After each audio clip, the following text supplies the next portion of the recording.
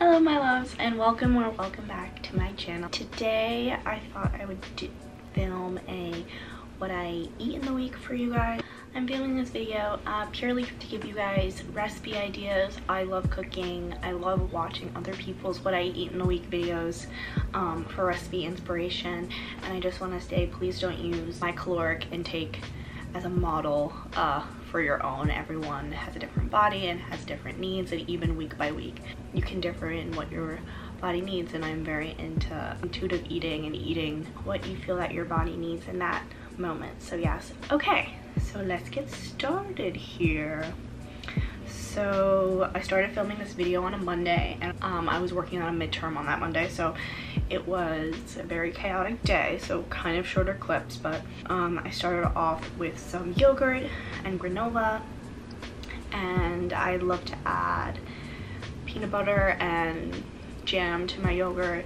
For lunch I had a falafel wrap from this chain called Mamoon's in New York, and there's some in New Jersey as well. It was really good. I usually don't go out for lunch, but just because it was a busy day and I didn't feel like making anything, and also we were running out of groceries on Monday, so that's why.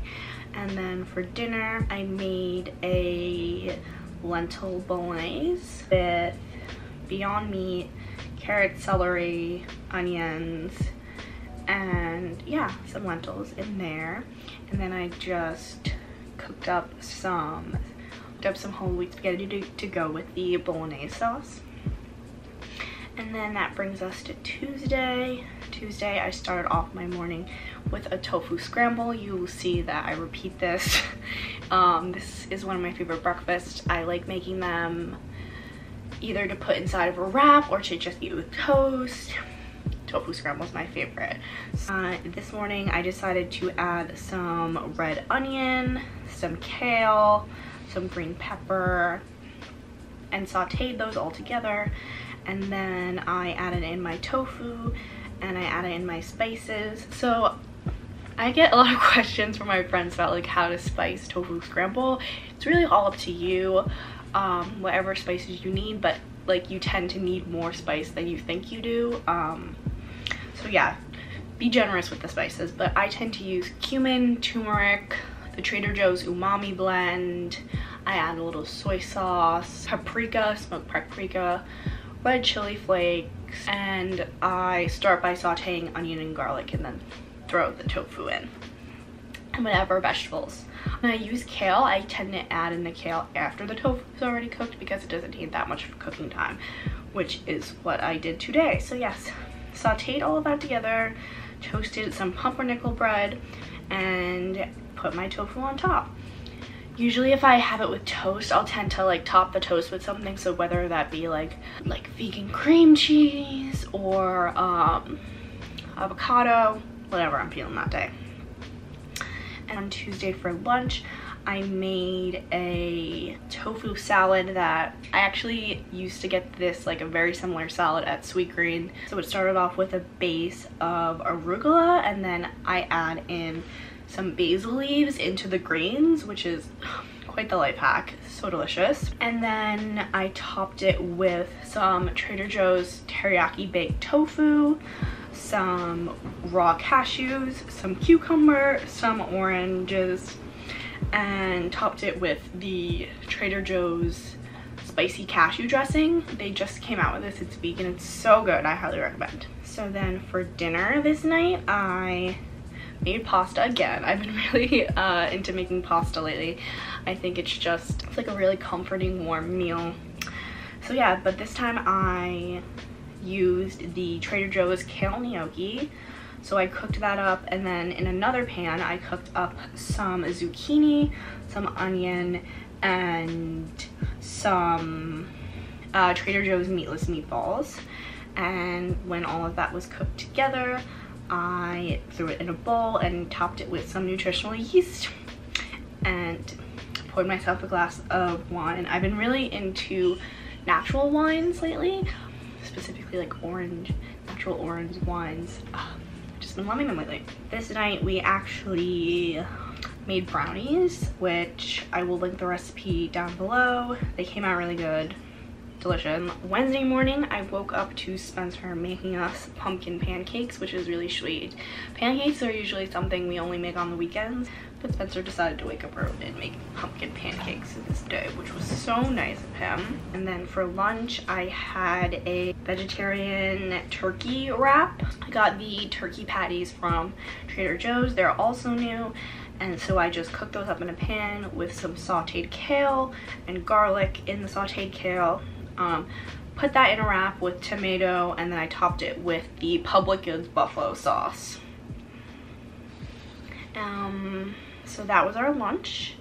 I tend to eat a lot of wraps for lunch. I just think they're like quick and easy. I usually go for like wraps or salads for lunch. Yeah, so then for dinner, I decided to make a butternut squash chili.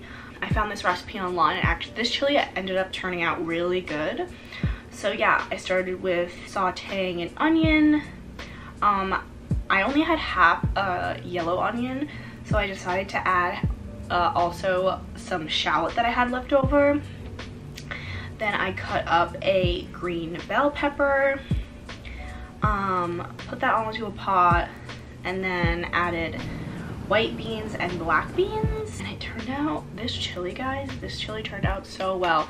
It didn't call for diced tomatoes in the chili, but I decided to add them anyway because I just feel like you can't really have a chili without it. But yeah, I mean, this chili just came out so good. So I will link the recipe. I highly recommend it. So Thursday, I started off with, this is like my go-to breakfast sandwich. I'm very into like savory breakfast, and my one reason why it took me so long to become plant-based was because I just loved eating eggs in the morning. But I found that like tofu is a very good substitute in scrambles, but also the like baked tofu that you can buy. So yeah, my go-to breakfast sandwich has been an English muffin, which you will see here, and then I take the Trader Joe's baked tofu, I cut it in fours, and I cook that up in a pan with a plant-based breakfast sausage.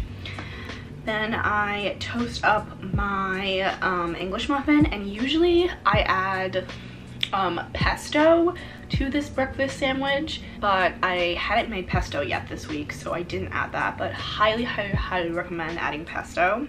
But yeah, so then I just topped the tofu with some vegan cheese, added some hot sauce and some greens, and that was my breakfast sandwich. So then for lunch that day, I decided to make a sort of buffalo chicken bowl. So I started with frying up some crispy chickpeas and some tempeh, spicing them with smoked paprika, garlic. I threw some soy sauce in with the tempeh, and then I cooked up some kale the same way I have been doing it. We go to the farmer's market every week, so we buy things in like large bunches, so that's why I have so much kale this week. So I sauteed the kale with some garlic again, and then I threw everything into a bowl. So the sauteed kale, the crispy chickpeas, and the tempeh, and then once it was in a bowl, Public Goods buffalo sauce again, and also some plant-based blue cheese. It's the Daiya brand. It's actually really good.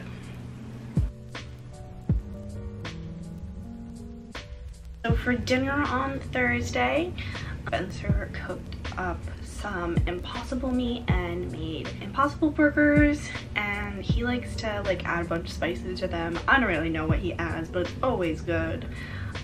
So yes, we had the Impossible burgers on English muffin and had the leftover chili as a side dish that night. And then on Friday, I started off the morning with making the same tofu scramble I did previously, but this time instead of red onion, I used green onion.